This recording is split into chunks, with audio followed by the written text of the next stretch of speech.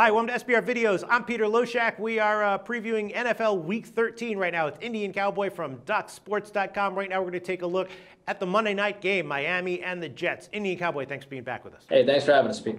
All right, I see. Before we hear your thoughts on Miami and the Jets, you cover a lot of videos with us, but you cover everything at your site, and your record that you rattle off to me every time, every video is just amazing. 61% in your free picks in your videos, and you're killing it in basketball, WNBA, and college and NBA long term. Is that all right? Tell us all about that again. Yeah, it's about right. Obviously, all of our subscribers on our YouTube channel can verify, and each one of our videos is documented.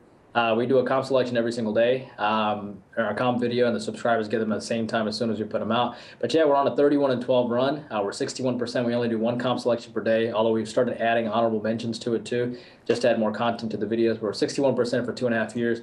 NBA, we were #1 in the country last year, going 94-62. We'd love to do more plays, but our one play of the day system works, and we believe in our one play of the day system, so we just stick to it. But 60% plus 12,890 last year alone in the NBA.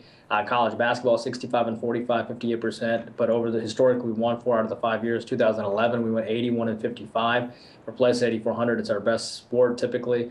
So between both sports last year, we went 156, 103, 59%, plus 17,310, winning WNBA season. NBA has already gotten off to a good start, 17 and 10 for plus 2450. College basketball, back-to-back winners, winning season so far. Hockey, of course, is 26 and 17. NFL football, we're getting better. Obviously, in our videos, you can tell that we're getting consistently better and better, providing better and better predictions. Coming off a nice 7-star winner on the Eagles over the Titans last weekend. Yeah. And obviously, we do the daily prediction videos every single day, which people subscribe to, unlike so. Well, that sounds great, Indian Cowboy. On Monday night, the Jets are a 5.5-point home underdog against Miami. The total is 41.5 or 42. And, I don't know, if you like ugly dogs, here's one for you, right? The Jets got crushed, absolutely obliterated against Buffalo last week. And Miami, they went into Denver. They almost beat them, but, they wound up not winning. But they did get the cover in that one. And Miami has now covered 4 out of their last 5. The Jets have been absolutely awful against the spread all year long, including right up through last week. So, maybe you want to time some kind of reversal of fortune every now and then. The Jets do come back and get a cover, but certainly year long, the Jets have been a great team to bet against, a horrible team to bet on. And Miami, strong defense, pretty, an offense that's up and down. But the Sharps have backed Miami at times this year. And, I don't know. Are the Sharps going to go against Miami here? Hard to see it. What do you like here, Indian Cowboy? Well, a couple things first. The Jets are 2-8 ATS, on the year so far. Miami 7-4 ATS. Miami has covered 5 of their last 6, and the Jets, of course, are just horrible. But it's so hard, and the crazy thing is everybody's going to be, this might be an 80% side, people, favoring Miami, which you don't see that often, especially with their nice performance against Denver, losing by just 3 points on the road, almost winning that game outright. So the no-brainer seems to be Miami, which is why we're not going to pick Miami or the Jets.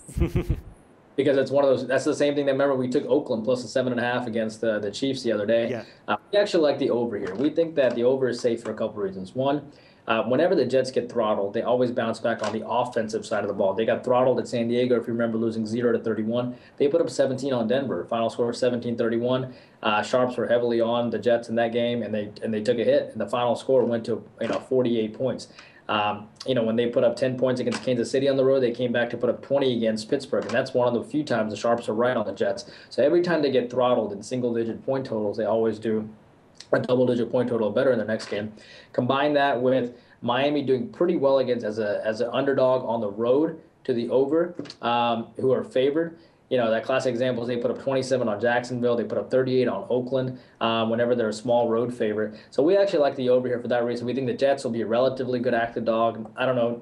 We don't know if it's good enough to stay within the 5.5. Probably not. But more importantly, like the over here. Okay, well, right now 41.5 is a widely available number, so that is a low total. But, what do you say to people who say, all right, well, the Jets indoors last week put up 3 against Buffalo, and Miami statistically has one of the better defenses in the NFL? They do, and all that's are valid points. But keep in mind that the Jets are 5-0 to the over in their home games, such as that Denver game, for example, when they face a team with the winning road record. Meaning, when the Jets face elite teams or better teams in the league at home, they'll put up a better offensive performance. The Jets are going to put up at least 10 points here. There's no way they're going to put up 3 and then have a horrible game. I mean, they're going to put up some points here because whenever Rex Ryan's team puts up single-digit points, even this season's a classic example, they come back with double-digit points. I wouldn't even be surprised if the Jets were the first one to score this game, and Miami plays a bit of a catch-up because Miami's really high on the public opinion poll after the Denver game. So don't be surprised if the Jets put up at least 13 to 17. Miami puts up their fair share of points, and this game goes over. Interesting analysis, as always. Indian Cowboy, that's what you always give us. Liking over, currently 41.5 is one of the widely available numbers. Thanks so much, IC. Talk to you again very soon. The SBR Network offers free sports picks and game breakdowns, big money free betting contests year-round, a real-time Vegas-style odds monitoring service, and much more. So come see for yourself. To stay updated on SBR news and promotions, follow us on Twitter, Facebook, and Google+, and do be sure to subscribe to the Sportsbook Review YouTube channel to catch all our daily sports shows.